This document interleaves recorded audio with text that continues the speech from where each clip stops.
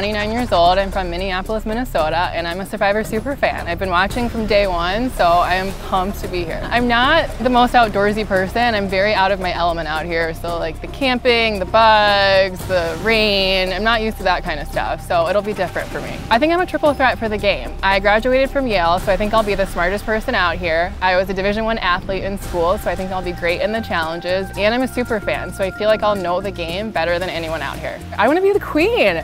I want to come out here, I want to make the big moves, I want to be a strategic force, I want to be someone that's remembered for playing an awesome ballsy game. I'm going to play up my athleticism. I think that sometimes females have a history of going home early if they're not contributing in challenge or seen as strong, so I want to show that I'm a great swimmer, I can run, I'll be strong in the challenges. Hopefully I can hide behind a few stronger guys, so I'm not the best out there, but I definitely want to show how athletic I am. As a super fan, I'm most looking forward to the strategy part of the game. I hate the outdoorsy part. I don't need to meet new friends out here. So for me, like, I'm here to play the game. The strategy, the blind sides, the lying, that's what I'm looking most forward to. I practiced a little bit before I left home lying to my boyfriend and my friends, so I think I'll be good at that.